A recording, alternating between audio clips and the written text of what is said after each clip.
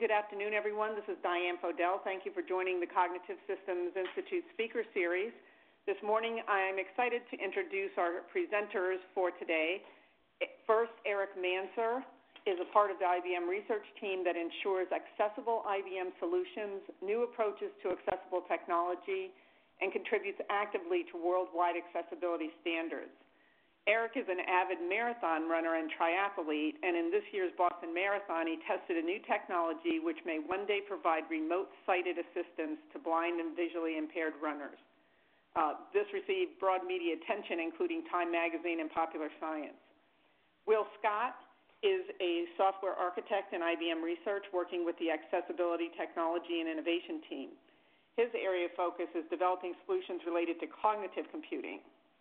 Will received his PhD in engineering science from Louisiana State University with a research focus in machine learning and neural computing.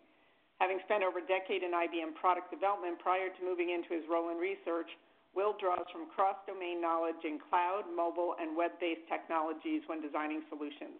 Help me welcome Will and Eric, and I will turn the call over to them, who will talk to us today about self-driving accessibility. Take it away, Eric. Awesome.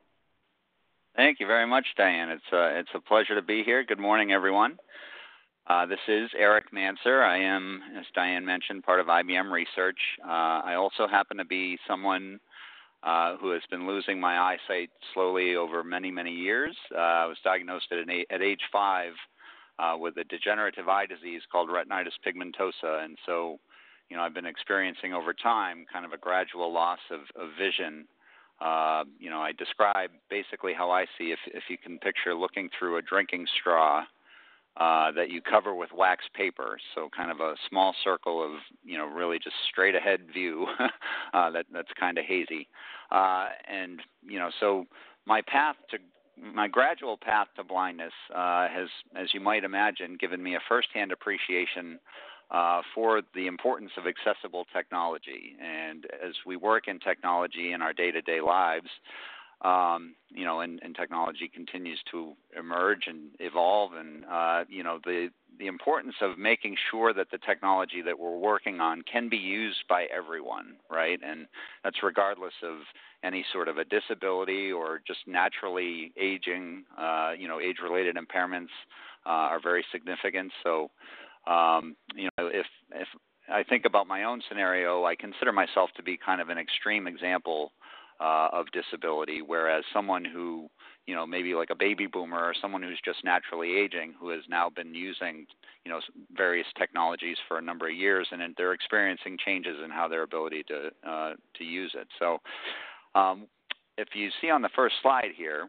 what we're looking at, that friendly-looking vehicle is called Ollie, O-L-L-I, and Ollie is a 3D printed 12-person shuttle van, and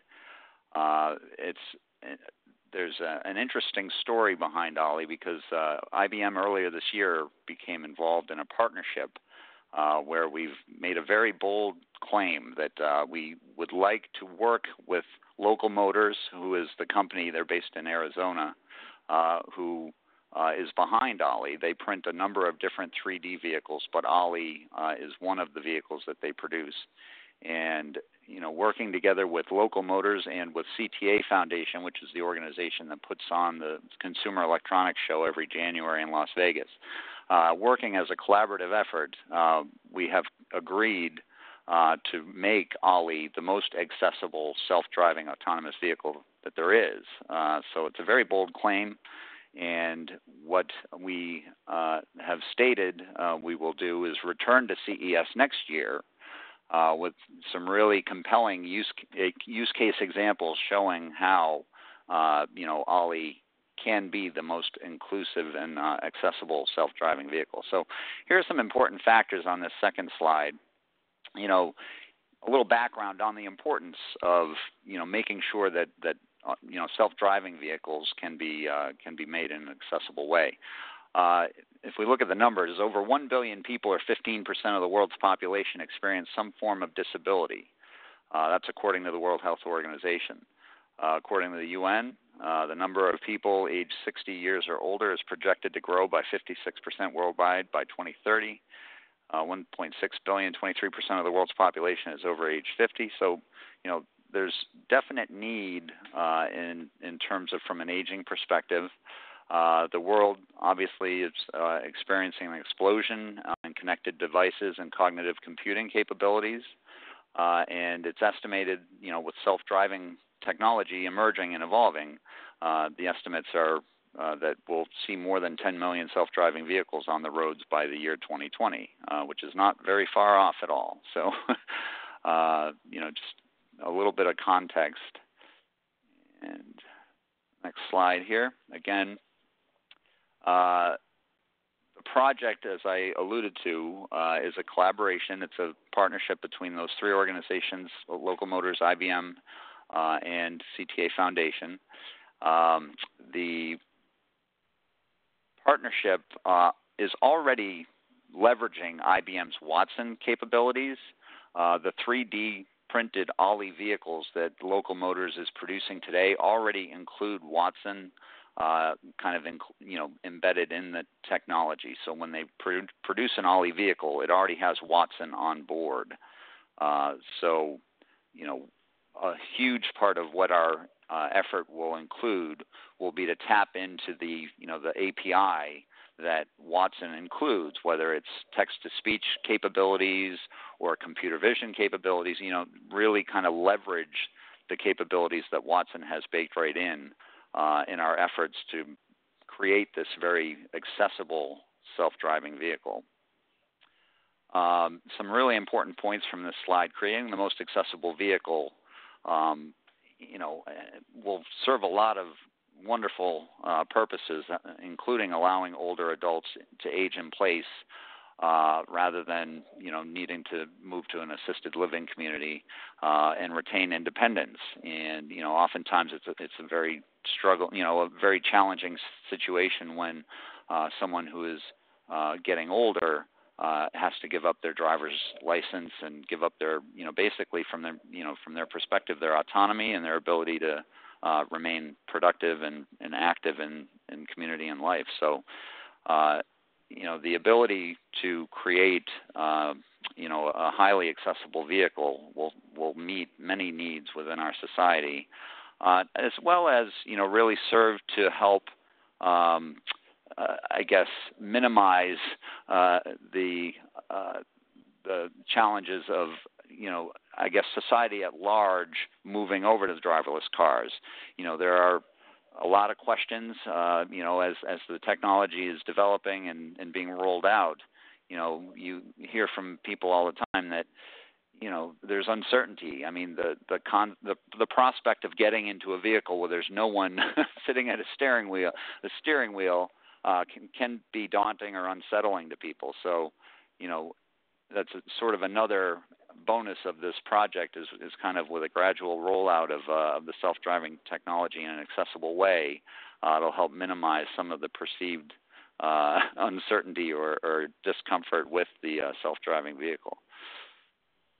Okay, so our strategy actually in this partnership, since it was announced in January, we've taken a somewhat aggressive approach. I mean, we do have, at the time of the announcement, we had a year to put some things in place to demonstrate how Ollie can be an accessible self-driving vehicle. And so, at that time it was 1 year, and a year is not much, especially when you're targeting some bold innovations and some, dramatic changes and leveraging some of the exciting new things. So our strategy has included, kind of in the early stages, a series of workshops and hackathons that have allowed us to really talk to the communities and gain firsthand user feedback on, what is an accessible vehicle? What does that look like? And what kind of user needs are out there that we want to be sure to address and include as we work to make Ollie an accessible vehicle? And so, some examples of the workshops that we held. There was an interesting one in February that we had down in National Harbor, down in the D.C. area, actually just outside in Maryland. It was a partnership that IBM has with P-Tech schools, which is an engineering or STEM oriented program in the school. So we met with a lot of young aspiring engineers, held a workshop. It was a wonderful kind of collaborative brainstorming session. From there, actually in the same kind of time frame, we also met with AARP, the American Association of Retired Persons, at their hatchery, which is a remarkable facility right in D.C. And so, kind of contrasting, we, started the trip meeting with very, very young aspiring engineers and moved from there to meet with retirees who, in this particular community, many of them, or a number of them were still driving.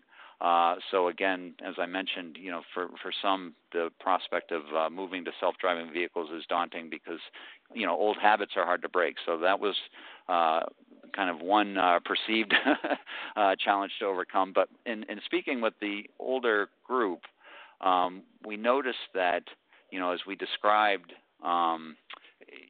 what Ollie is today, and that's a 12-person shuttle van that, currently has a top speed of 30 miles an hour, generally is traveling more in the 22 to 24 mile an hour range and being used in kind of self-contained, controlled environments like a college campus or an airport. And so what we noticed is in that, over the course of that day, in that workshop, it just felt like this audience became more comfortable knowing that a new technology like self-driving capabilities was being rolled out in kind of a controlled way rather than hopping in a vehicle and getting out at 65 miles an hour on a highway immediately. So that seemed to kind of quell any concerns that the group had.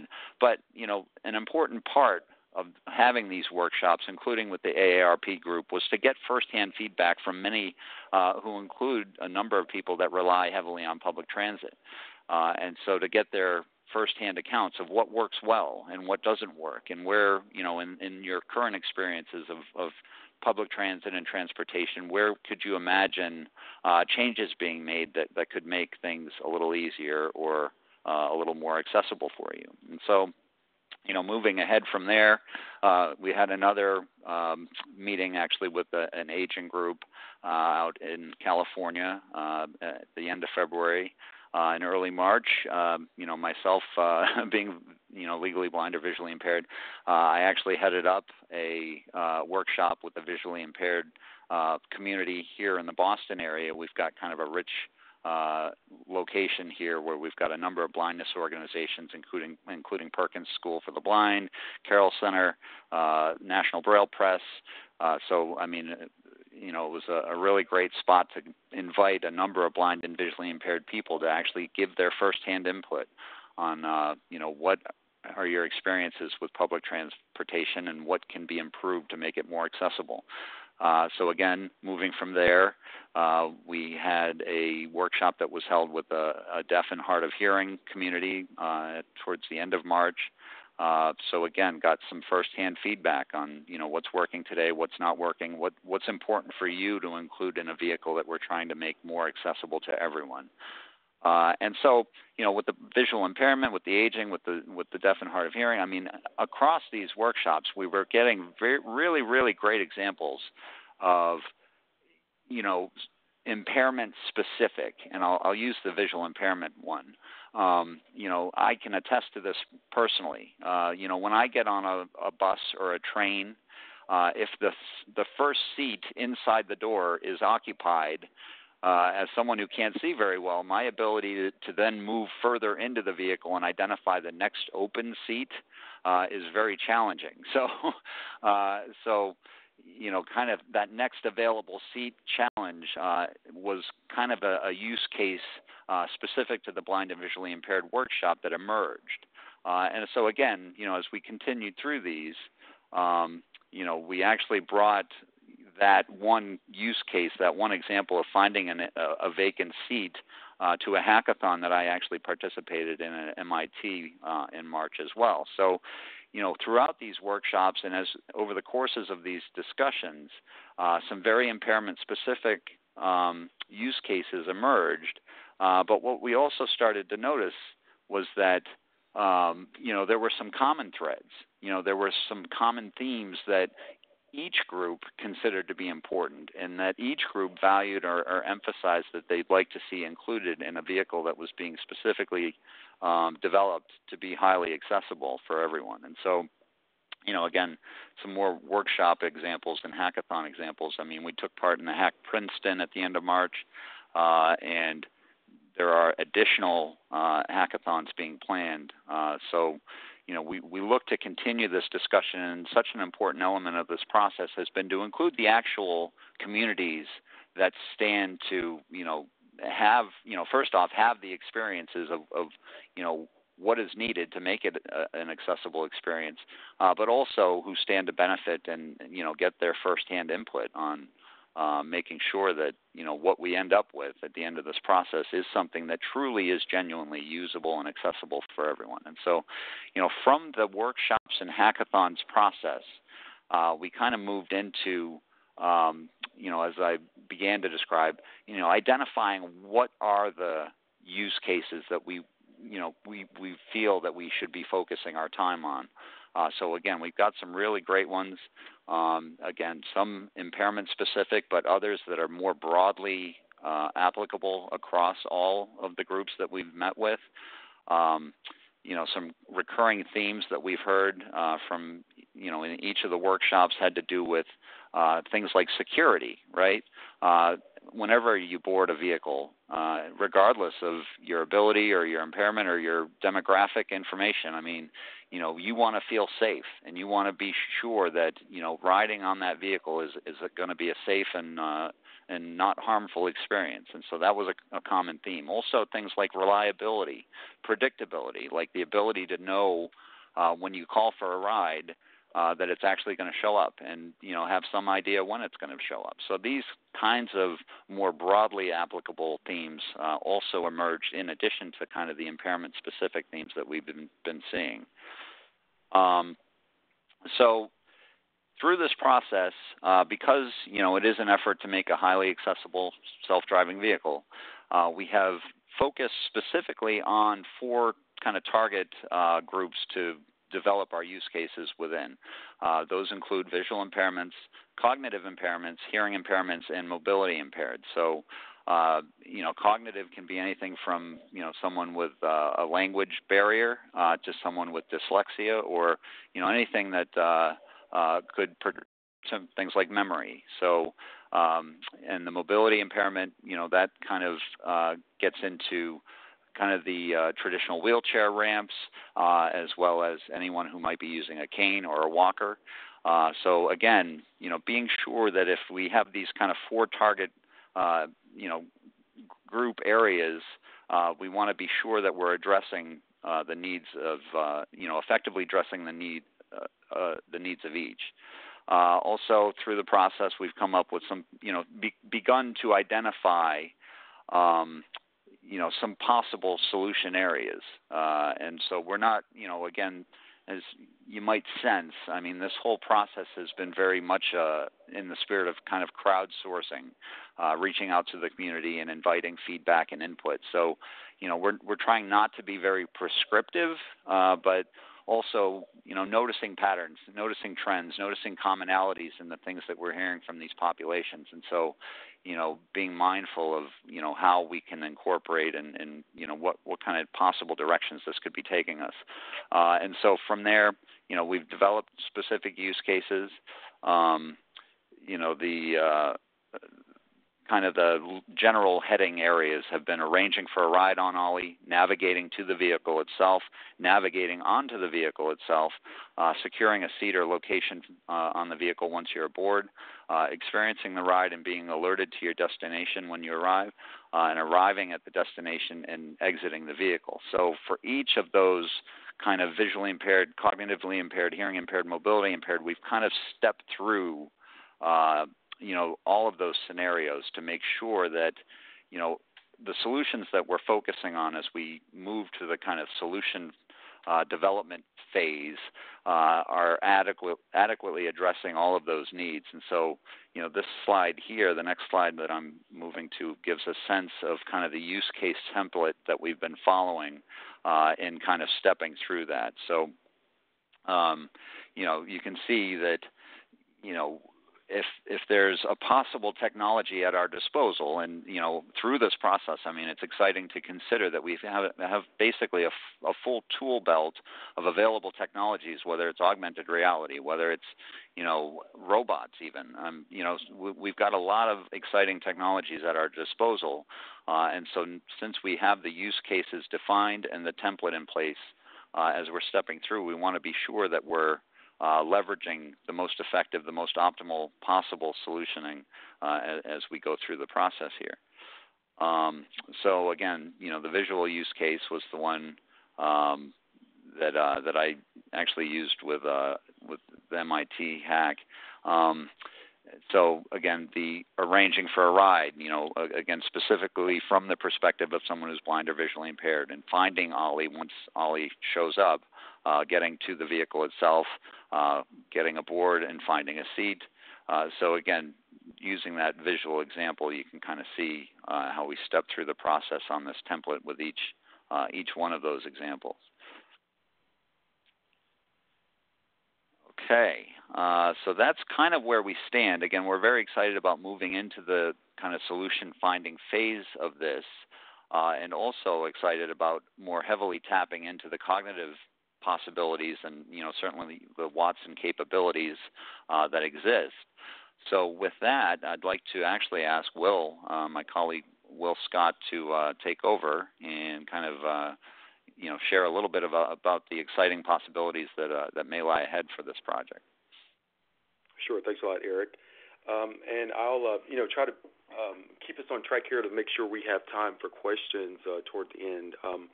But as Eric pointed out, we can look to enable a number of use cases using technologies that are already in place, and we can also look toward the future to see how autonomous vehicle travel or passengers making use of this technology in this form of transportation can be enabled in a more broad sense in their lives, if you will. And we can discuss that in a bit of detail. So you see off to the right, we discussed a number of Watson APIs that are already in use. But how can we use those to address a number of use cases, such as perhaps recognition of a wheelchair or walker, for example, if there is a mobility disability? Can we use technology to have visual recognition play a part to recognize this as the Ollie is approaching? Can we do things like incorporate the concept of personalization? Can we have a profile for a specific rider that can change or alter the experience of a passenger as they're taking advantage of Ollie? For blind or low vision use cases, can we use haptic feedback to have cues for notifications on destinations or help with finding your seat? All of these technologies that are meant, haptic feedback and visual recognition and these things are effectively available in all what you could consider point solutions that have to be cohesively, tied together to tackle these issues. For example, the incorporation of a Braille reader or Bluetooth integration with communication from the Bluetooth that's interacting with a mobile device, for example. But how can we take all of this information that's being streamed from the Ollie, this IoT data that's been captured via all of these sensors and cameras and all this additional context that we're collecting? How can we make use of this in a higher level way? Well, the key is analytics, because data is golden. Once you have data, you can begin to model interesting scenarios or even derive interesting insights that may not be immediately recognizable to the naked eye. With considering these types of metrics and streaming data that's been collected over passengers over thousands of rides, perhaps there could be insights that we could derive. But beyond that, how can we again look to holistically enable or benefit the passenger? So I'm going to go ahead and skip this slide just to give us time here. I'm going to go right to the end here. What you'll see off to the right is it's a graphic showing effectively multiple facets or areas of life. There's home life, or individual could be wearing a wearable, or there's also systems of record that the passenger, if you will, would interact with in terms of financial institutions or medical institutions. But how does this all play into tie into the Ollie use case? Well, with the rise of autonomous vehicles, of course, the current use case for usage of Ollie is short range travel, low miles per hour in terms of speed. But you scale this forward 10 years or so, perhaps the average ride time is much longer. People spend a lot of times in their vehicles, and if this time is not being spent using driving, perhaps they're doing other things. And while they're in this vehicle, can we perhaps capture interesting attributes or aspects about that individual that can be fed into a larger solution that serves to define a higher level or a holistic view of that individual's well-being or capabilities. So you'll see here, we have the home life tied in, the time that they're being, that they're a passenger on the Ollie, they're riding, they're having all of these various sensors and metrics and data points being collected also via the wearable. What's their heart rate doing? I didn't mention a number of various data points that we can collect via the Ollie itself. But once we have all of these various data points, including the time spent in home, the time spent traveling with the wearables, we can aggregate all of this data. We can operate upon it using cognitive approaches and also analytics to determine or to show rather a more higher level picture of their capability or their well-being. And with that information, we can look for inflections in well-being. Perhaps we can notice when their gait is changing, they're having difficulty stepping onto the Ollie, or we notice using infrared cameras that their heartbeat, that's one of the technologies that's in place right now, their heartbeat is showing variations from one day to another, or a number of things. So the takeaway is the travel experience, not just the short ride from Ollie, can be wrapped into a larger solution that models the person, and this is especially beneficial for an aging individual, which would be a huge demographic to leverage this type of technology. So, again, I would like to go into more detail, but I know we're coming to the end of the call here. So I'll go ahead and pause here, and hopefully we have time for a question or two. Thank you, Eric. And, Will, this is very inspiring, and I wish we had longer to listen to you and to discuss this. Let me just quickly open it up for a question or two. Audience, press *1 to ask a question.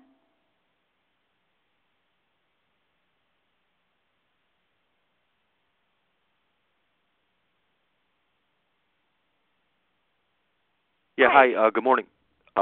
Sorry, I was wondering about the business aspect of this, and it's a pretty bold initiative, right, that you've set forth here. There's a lot of competition in this space, right? Could you comment on that? Well, I mean, this is Eric. I'll jump in. There is a lot of if in the space you're referring to self-driving technology. Is that right? Yes. Yeah. Well, I'll agree with you that there absolutely is a fair amount of competition. There's, huge developments every day in the capabilities of self-driving technologies. The unique angle, I think, that IBM is bringing to it is the emphasis on accessibility, which, I personally am delighted about. And the Watson, including Watson so, IBM is not, specifically driving kind of the self-driving piece. Like there are other respectable and well-known technology companies that are heavily involved in the self-driving piece. We're bringing, specifically like the Watson capabilities and the cognitive piece, as well as an emphasis on making sure that it's accessible. So I think that, really that's a differentiator as well as a competitive edge that we bring to it. Okay, thank you. Thank you. Other questions? Yeah, Sue Feldman from the Cognitive Computing Consortium. We're also located in the Boston area, so first of all, I'd like to find out how we can follow up with you. We're developing a framework for cognitive applications with Babson College at this point, and this fits right into our research. But secondly, we believe quite strongly that it's the embedded technologies, embedded in various devices, which will in some way differentiate many applications and make them more successful. So that's what I'm seeing here. It's embedded in Ollie, which is what makes this so unusual. Would like to discuss this more if possible, and also find out if you're working with some of your partners like WellTalk, for instance, which is a healthcare organization that could easily use this in terms of providing healthcare services. Absolutely, Sue. No, I'd love to connect. Are you at Binney Street, just out of curiosity? No, I'm actually out in Framingham, the desert out here. Yeah, I'd invite you to shoot me.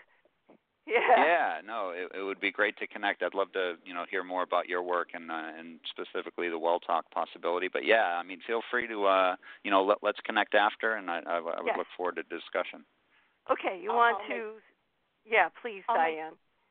I'll make the introduction. I'll send you Wonderful. both an email introducing you to each other, and you can make plans after that. Fabulous. Thank you very much. Thank you so much. All right. Well, we're a little past time, but I'd love to keep the conversation going if you can follow up on our LinkedIn discussion group and ask more questions of Will and Eric. And I'd just like to thank Will and Eric for being our presenters today. This is a very exciting area, and congratulations to you both.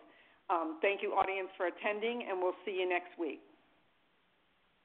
Thank you. Bye-bye.